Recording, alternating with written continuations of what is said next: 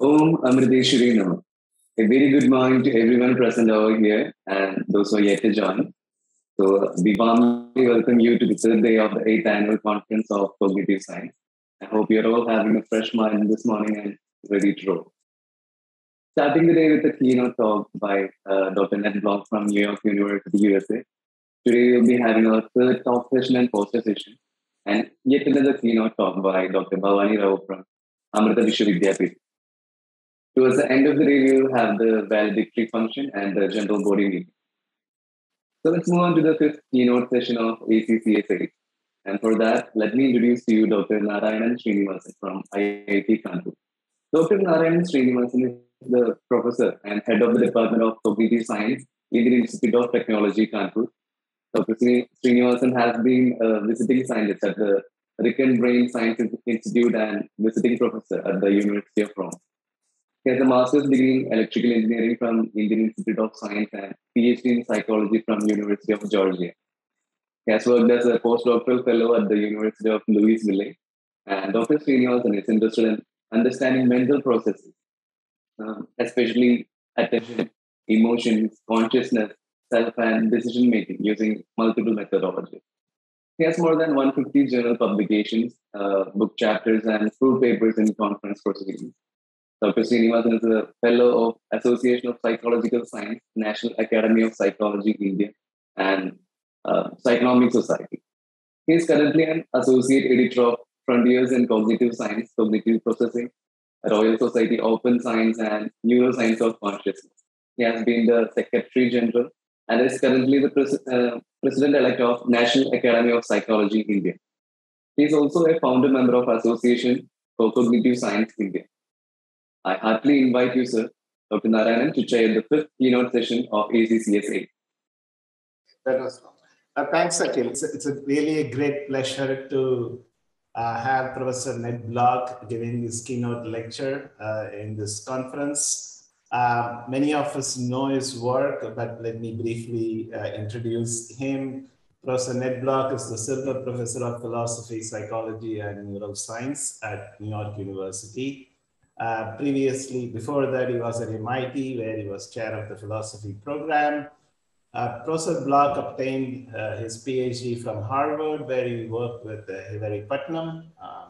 He works generally in the areas of philosophy of perception, foundations of neuroscience and cognitive science. He's currently writing a book on the perception-cognition border, the border between seeing and thinking. I'm assuming that the talk is related to the book. Professor Block has won multiple awards and honors. I'm not going to read all of them. You can check out his website, but just to name a few, he is a fellow of the American Academy of Arts and Sciences, a fellow of the Cognitive Science Society. He has been a Guggenheim Fellow, a senior fellow of the Center for the Study of Language and Information, Sloan Foundation Fellow, recipient of the Robert New Alumni Award at MIT, the Jean Ecart Prize. I will stop here. Is past president of the Society for Philosophy and Psychology. He has co-edited multiple books, The Nature of Consciousness, Philosophical Debates. For example, I know about his work. He has argued against functionalism. For those of you who are students, he has made a distinction between phenomenal consciousness and access consciousness. And today he's going to talk about an empirical argument that perception is non-conceptual. Ned, please take over. Thank you, Narayanan. That was a very nice introduction. I first want to start by apologizing for getting you up so early in the morning. And I also want to say that I'm happy to have questions at any time. I think maybe the best thing to do is to send a message to Shyam when if you have a question. Okay, so the topic is an empirical argument that perception is non-conceptual. So I will explain what that means as I go along. But first, let me say something about why I think it's an important question. So it is important partly because it's relevant to the architecture of the mind. So if perception is conceptual, then the difference between cognition or thought and perception may not be as fundamental as once thought if they're both in the same category. Second, it's relevant to epistemology. If perception is conceptual, then the epistemology of perceptual belief is just believing what we see. We can just infer from the perception to the judgment, the thought, the judgment. But if perception is non-conceptual, then it cannot participate in an inference. And so we need another model. And I think we do need another model. A fourth is an application to robot vision.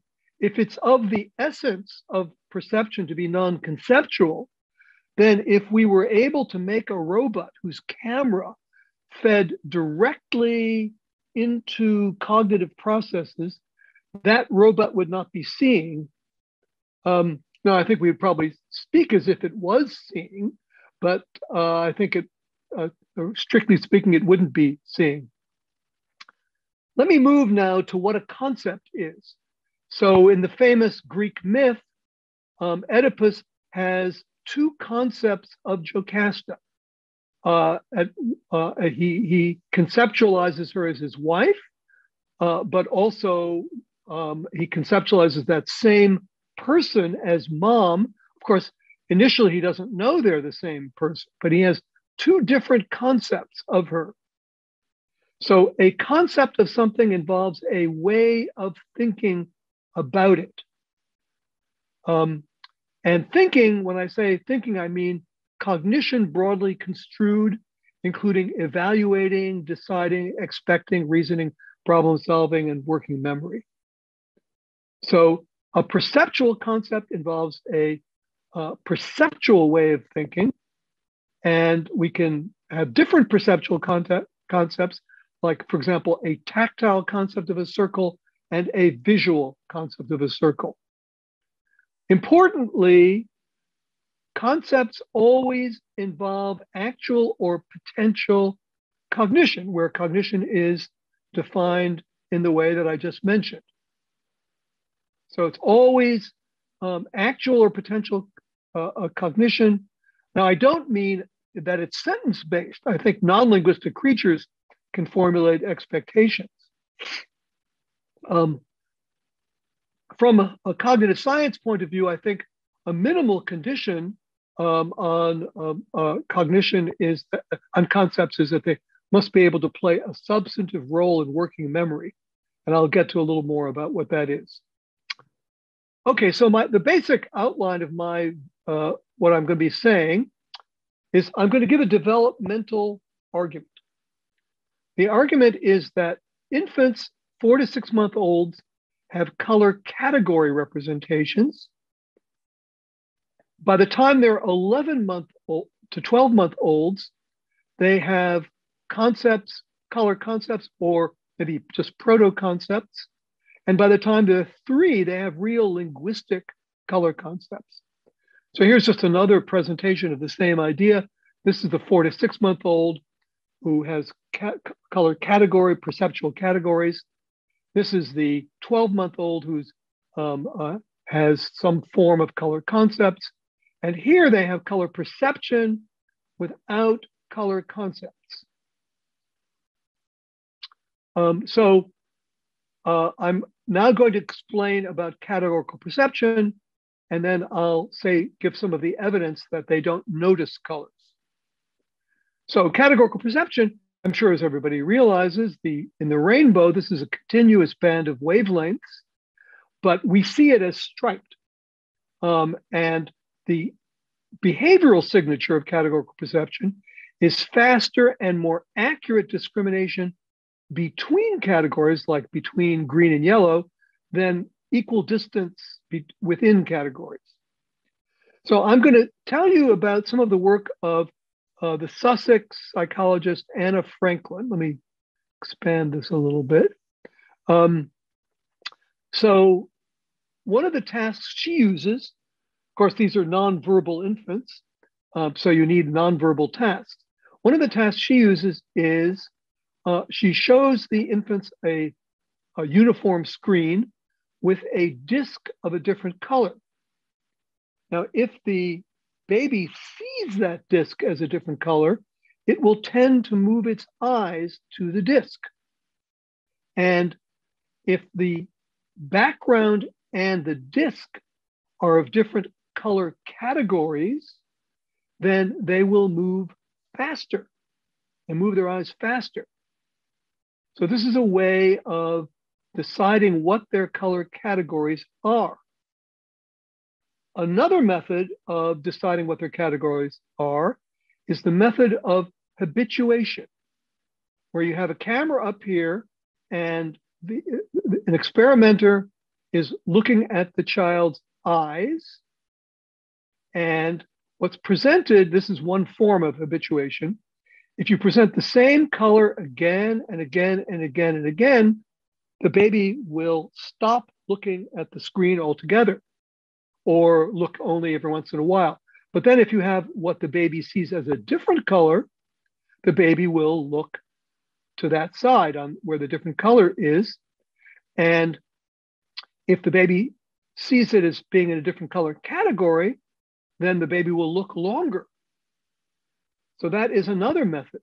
Now, those methods and some other methods have been used to map the color categories of infants all around the world.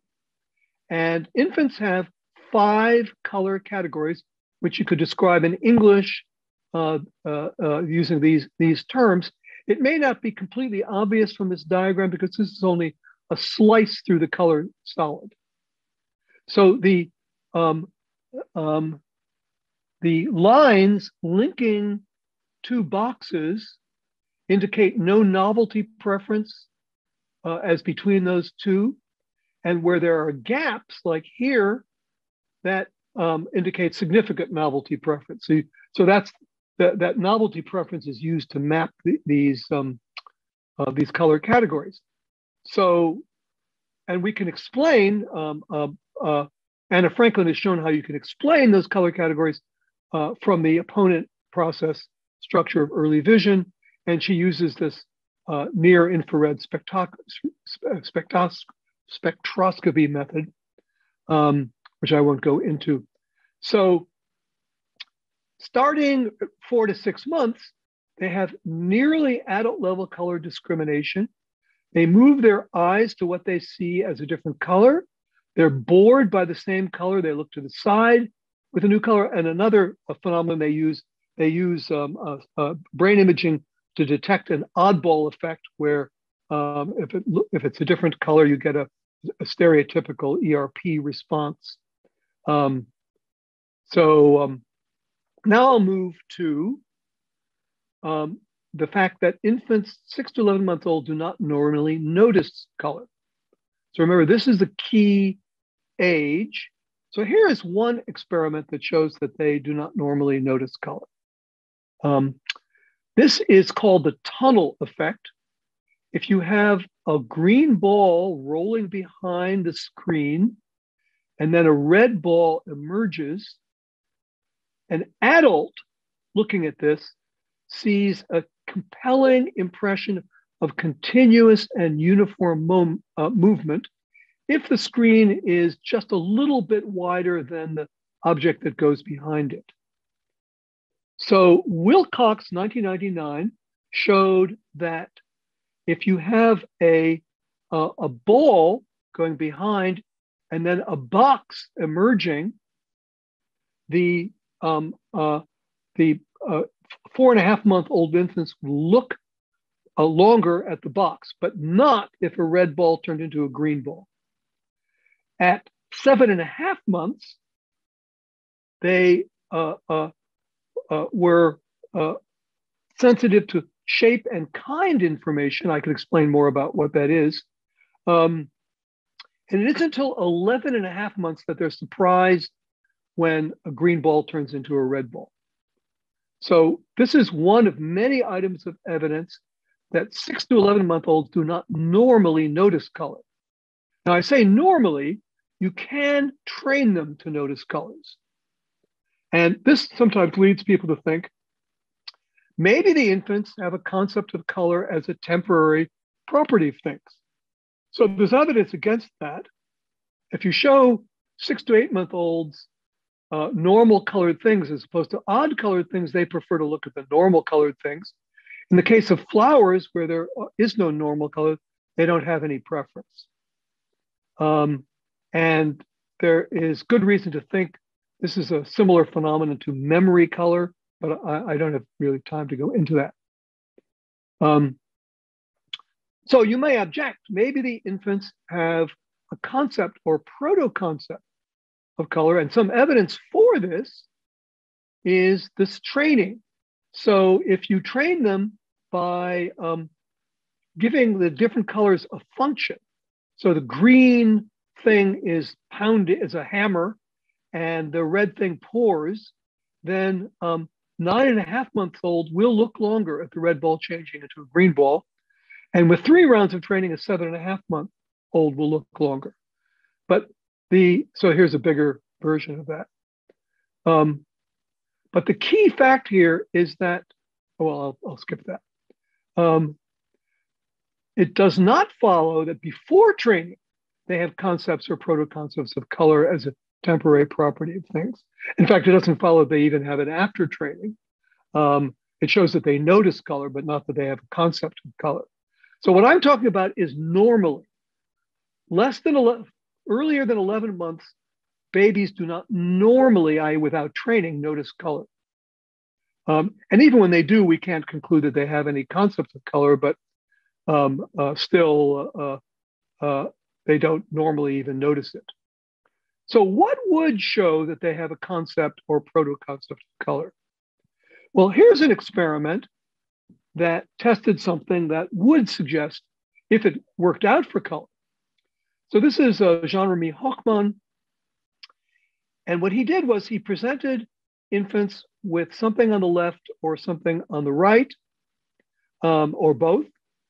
And if they were the same shape on the left and the right, like both discs or both triangles, then something interesting would happen on one side or the other. Interesting from the point of view of a child. So for example, a jumping frog that made a wonderful sound would appear, say, on the left. So 12 months old formulated expectations. If the things were the same shape, but same color, they could not learn. So again, another piece of evidence that before 11 to 12 months, they are not sensitive to color. And notice that even if color were a temporary property of things, same color at an individual time can predict something interesting. Now, this is a more impressive experiment than the tunnel effect because it uses working memory. And working memory is the gateway to cognition. So I'll say a little more about working memory. So as I'm sure everybody knows, working memory is controlled by the dorsolateral prefrontal cortex, but links between the dorsolateral prefrontal cortex and perceptual areas in the temporal lobe and occipital lobe and a bit of the parietal lobe are set up to be controlled by working memory. So here are some other experiments that use working memory. This is an experiment from the year 2000, and the idea of it is this. You have a screen, a disc comes out and goes back, then a triangle goes out and goes back, and then when the screen rises, you can either have a disc and a triangle or 2 discs. Before 12-month-olds, they were surprised at a change in shape, but not a change in color. So if a red thing went out and a green thing went out, they were not surprised to see 2 green things. Again, another piece of evidence that they're not putting color in working memory. Here's another one. This is expectations about number. And I'll just show you a better version of it. One color goes out there, another color goes out there. And under 12 months, they don't expect two things. So the general conclusion is that babies use shape and kind information in forming expectations about number of months earlier than they use color. So to summarize, at 6 to 11-month-olds, normally no color representations in working memory, and hence no color concepts. And just to remind you, this does not require working memory because you can do it all with perceptual representation. So now I'll go to color language. So in the US, on the average, children know 4 basic color words only by 3 years, 3 months. At least that was true in 1980 when Mabel Rice did this experiment. And she took a group of 2 to 3-year-olds who knew no color words and taught them the difference between red and green.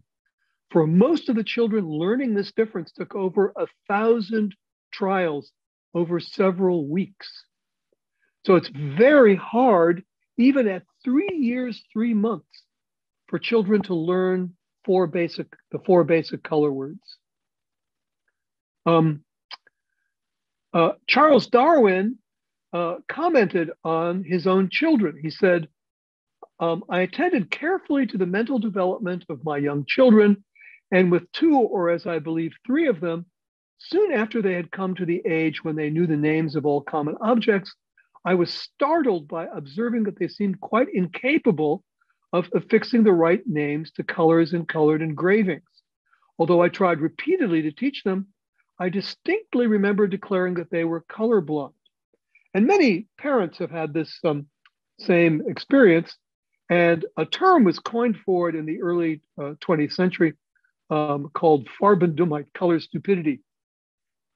Now, I should say that children are learning color words earlier than they used to.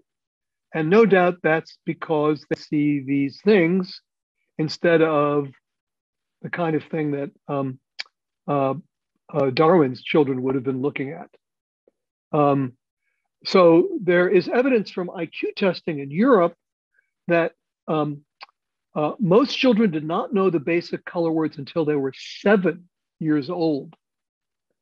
Whereas in the US in 1980, it seems to be 3 years, 3 months, maybe it's even earlier now. All right, let me move to the difference between categories, concepts, and linguistic concepts. So here is the diagram that I'm of my claims about development. Color category representations at 4 to 6 months, concepts at 11 months, linguistic color concepts at 3 years. Now you may wonder, why aren't color categories a kind of concept? And the answer is they play no role in inference. So I'm using the word concept so that a diagnostic for concepts is that they can play a role in inference. I should say, though, that whatever you call this difference between what they can do at 4 to 6 months and what they can do at 11 to 12 months, it's of fundamental importance. Now, what about adult color perception? As I'm sure everybody knows, the visual system, the left visual field is processed mainly because of these, the right side of the retina, both retina, is mainly processed by the right hemisphere. And so, yes, this is right. So what about adults? So here is some evidence that maybe adults have conceptual color perception. And the evidence is that what Anna Franklin showed was that infants show the categories, the color category signature only in the left visual field. That is, this is within category, this is time. So they're slower within category than between categories. whereas adults show this signature in both hemispheres. So you might think maybe what happens is children have right hemisphere color perception, and then it gets replaced by the left hemisphere colors that come with language. So here are three possibilities: replacement of in adults of non-conceptual categories with concepts, preservation of non-conceptual categories but modified by top-down influence, and both non-conceptual and conceptual color perception. So I'm going to present some evidence that this is right, that preservation of non-conceptual categories in adults is the right idea here. So one bit of evidence comes from color agnosia. So that is a phenomenon in which there can be damage to color categorizing and color conceptual areas with preserved normal color perception. So these subjects often have little or no ability to note when objects are colored with their characteristic colors. They've lost all their knowledge of color. So one patient studied recently was shown stimuli like this, where some were in different color categories and some were in the same color categories, and they were asked whether which were the same categories. And then they were also asked where is brown? And for example, that would be the correct answer here. And what they found was that color categorization did not predict naming, and naming did not predict categorization, suggesting, as they say, that this result challenges the hypothesis that adult color categorization and color naming depend on the same set of neural processes. It looks like perception and categorization are separate in the brain. That's some reason to think that adults still have non-conceptual color perception, and that patient had non-conceptual color perception. Here's another experiment done just recently. So subjects were shown Gabor patches, these grids, on the left and on the right, chosen at random from a bunch of different colors. They also could see these things were also randomly assorted in the angle of the Gabor patch, of the angle of the grid. And so this is the key phenomenon here. What happens later was just a matter of making sure they were paying attention to both the color and the orientation.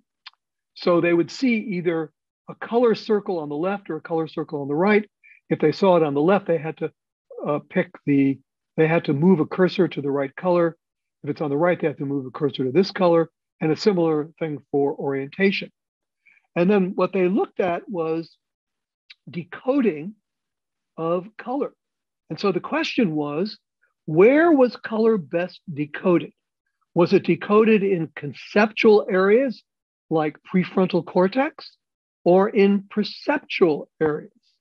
And the answer is overwhelmingly perceptual. This is the nose, these are ears. Overwhelmingly perceptual areas in the back of the head and in the contralateral opposite hemisphere from where the stimulus was, which strongly suggests that the perception that the colors are being represented in the standard perceptual areas and not in conceptual areas. So they're both in the back of the head and they're contralateral, that is, on the opposite side from the stimulus. And here's what they say. They say activity in posterior electrodes, that's the back of the head, contralateral to the decoded stimulus, were the primary contributors to the decoding both features, that's orientation and color, suggesting that visual sensory processing was the main source of decodable signals, ruling out alternative explanations such as the verbal labeling.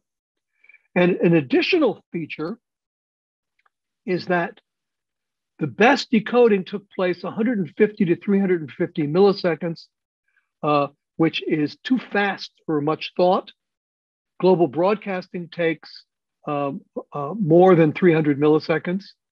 So these three facts suggest that adults have color perception similar to that of children, namely dominated by the perceptual areas and not by conceptual areas.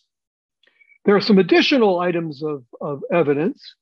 One is that the time it takes to move your eyes to a target of a different color category is the same for both hemispheres.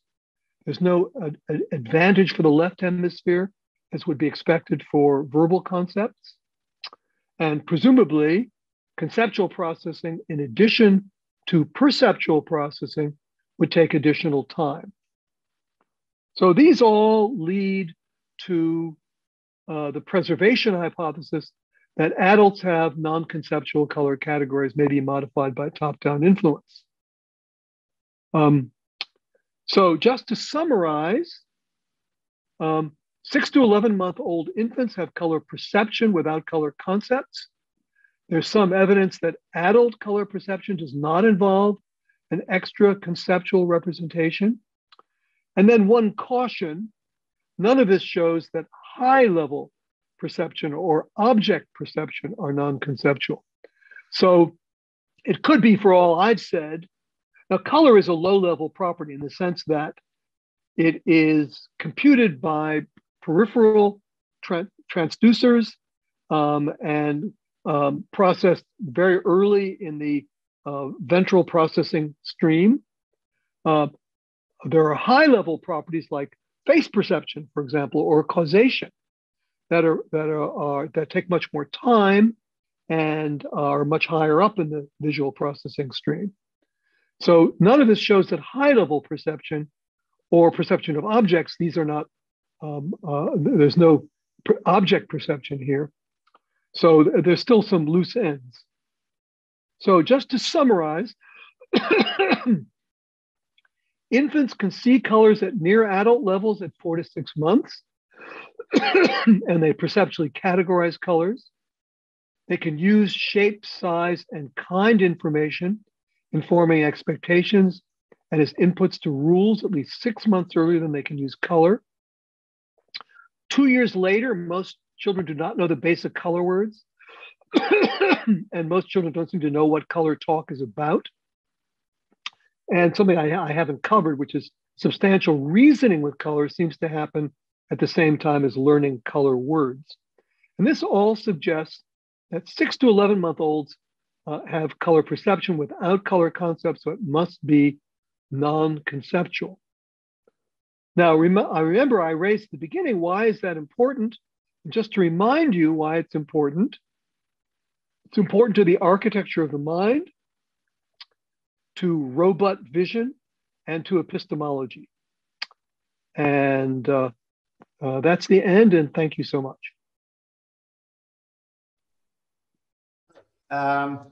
I think I see one question already. Thanks, Ned, for the talk. Bapi, you want to go ahead and ask the question yourself?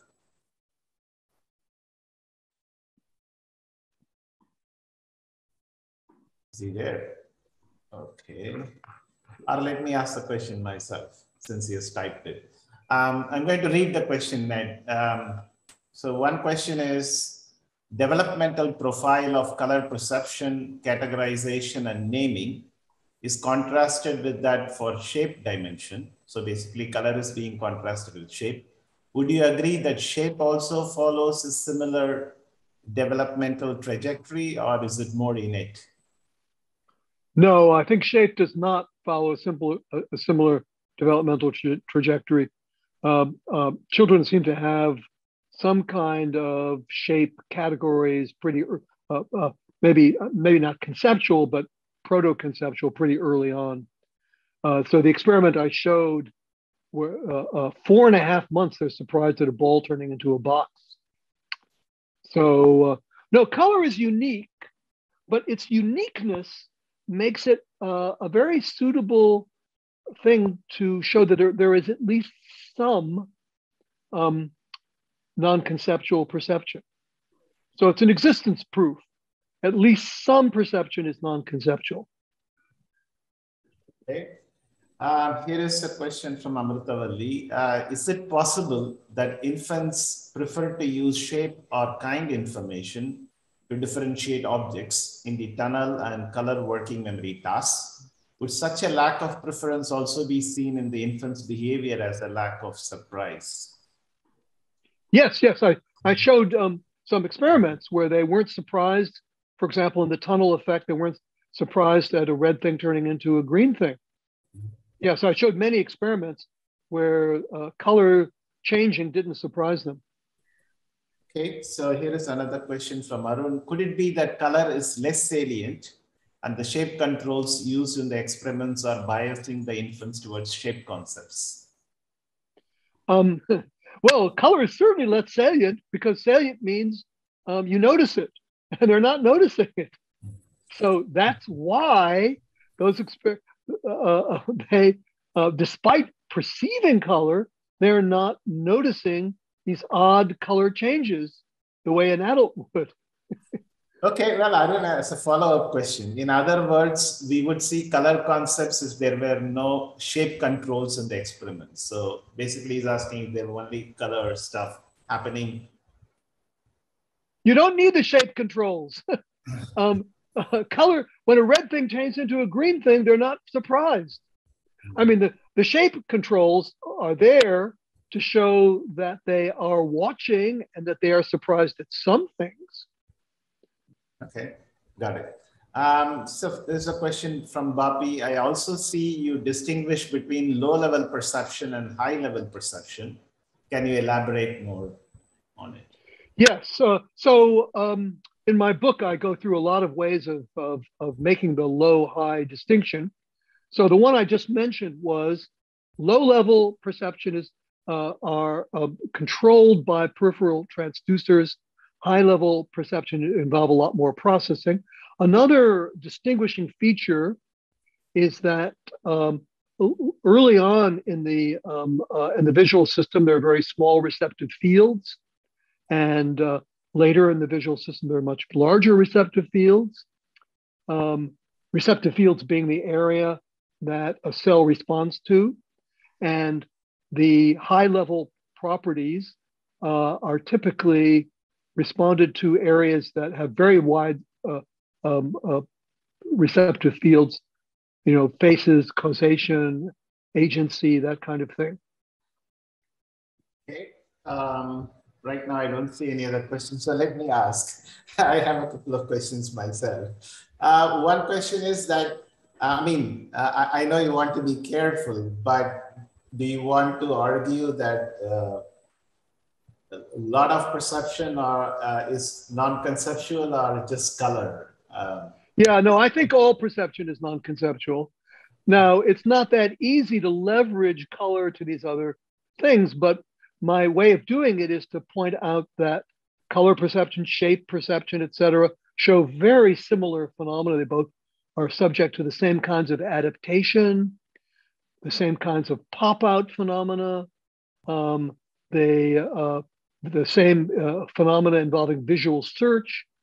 So there are many different phenomena that suggest that color is of a kind with shape and other kinds of perception. Okay. The other question I have is, Prince and I guess even Jack and Goff argued for some kind of an intermediate level theory of consciousness, right? Linking consciousness to mid-level surface based in the case of vision representations. How do you think this links to that kind of arguments? I'm not sure if there's any big link. I mean, I don't agree with them. because I think we are aware, for example, of a commonality between faces that are pointing in different directions, one in black and white, one in color. That's not mid-level. So I think there's high-level phenomenology of perception too, but I don't think it really interacts. At least I don't see an interaction with the kind of issues I'm talking about. See whether there are other questions. I don't see them.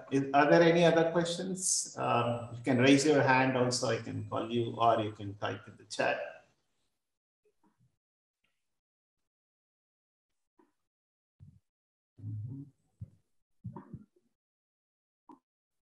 Okay, I see another question, a fairly long question. So let me read it. Two questions, in fact. Does evidence from infant studies suggest that our ability to notice color is hardwired in us, or is it something we learn through exposure to environment? That's one question. Okay, so it goes on. Do pre-verbal babies from different linguistic backgrounds show differences in their capability to notice colors? So let me stop here. As far as okay, so the only work I know on the different language groups comes from Anna Franklin's lab, and she's done a lot of cross-cultural experiments. And so she says, at least early on, pre-verbal infants don't show any sign of color, of the color language in there. There are no differences across many different language groups. Later on, of course, there are. So part of the question then is that initial color perception, is it innate or learned? I guess that's well, of course, we are hardwired to detect color. We have this opponent process system and all that. And I think it would be kind of shocking if that weren't so in some sense, I guess maybe the way I would put it is the capacity to notice is hardwired, but it takes a while before the child is clued into what the property is. So the other question is, if color perception is non-conceptual, why is it that we associate specific colors with specific concepts of threat or calmness? Of what was the last word? With emotions like threat or emotions, calm or cool, or whatever. Yeah. So let me say two things about that. That's an interesting question. So of course we have color concepts. We adults have color concepts. And those concepts are subject to all kinds of associations with fire and ice and hot and cold and stuff like that. However, I should say also that the last time I looked at the literature, it wasn't clear that there were any innate associations, and that people in different circumstances and people of different ages show different associations. So it's really very, I mean, I don't know, maybe there's more work that I don't know on this topic, but at least from what I know, it's not clear that there are any associations with colors with emotions that are somehow part of our constitution. So this is, again, if all kinds of perception may be non-conceptual, what could be the trajectory of their development? Is there any evidence for such from other aspects of perception or other modalities? I'm not sure if I understood the question. So, of course, there's a lot of things happening with our conceptual system in development. The development of color concepts, the development of other kinds of concepts. Maybe I didn't really get the question. No, the question is that, I mean, you have argued that color perception is non-conceptual, but what about other aspects or other modalities? Is there any evidence or? Oh, I see. Are there non-conceptual perception in like smell or taste or hearing? I would like to know the answer to that. I don't know much about modalities other than vision. I'm sorry. Okay. Combining the linguistic question and your question whether all perception is non-conceptual, again, this is a culture-related question. Would there be significant differences in how people from, say, pictorial languages like Mandarin, Chinese or Japanese, I guess, background perceive shapes and colors compared to, let's say, a language like English? Yeah, well, this is a much discussed question, and I don't really know the relevant research. I'm skeptical that different languages really influence perception, but I'm open to the possibility. There is of course, Benjamin Lee Whorf many years ago postulated that different language groups have wildly different conceptual systems. As I understand it, that work has all been refuted, but there are sort of more modest effects. But I don't know much about it, I'm afraid. Here's another question. Is there any preliminary work on generalizing the experimental paradigms, I presume with infants, discussed to testing higher level visual perception as non-conceptual? Yeah, I don't know of work of this sort on higher level properties. It would be it'd be interesting to do.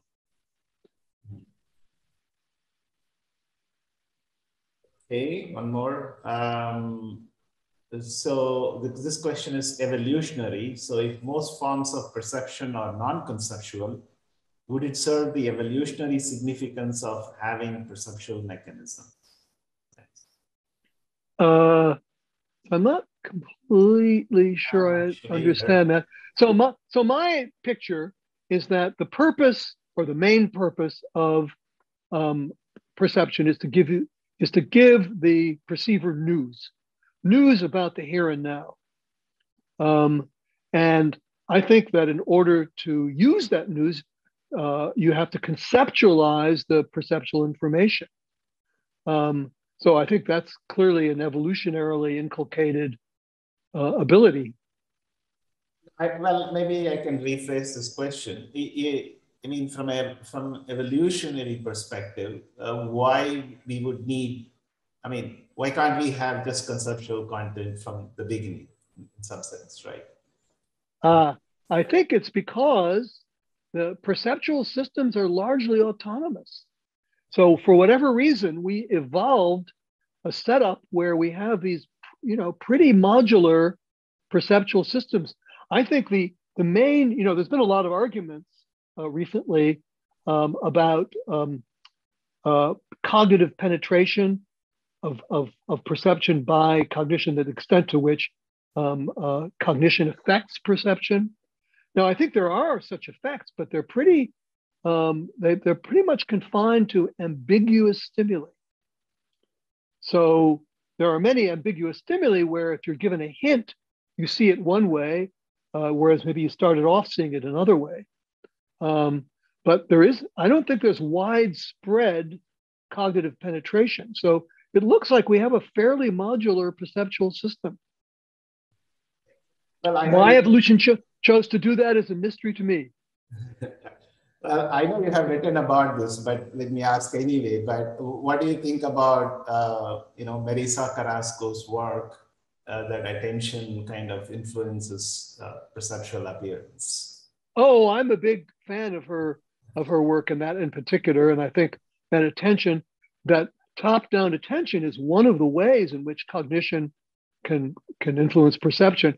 We use our cognition to control attention. I think the most dramatic effects are in feature-based attention, where we're attending to a particular property, and that creates enormous effects on perception. Yeah, and she's shown all kinds of wonderful, she's really nailed that phenomenon that attention affects the way things look.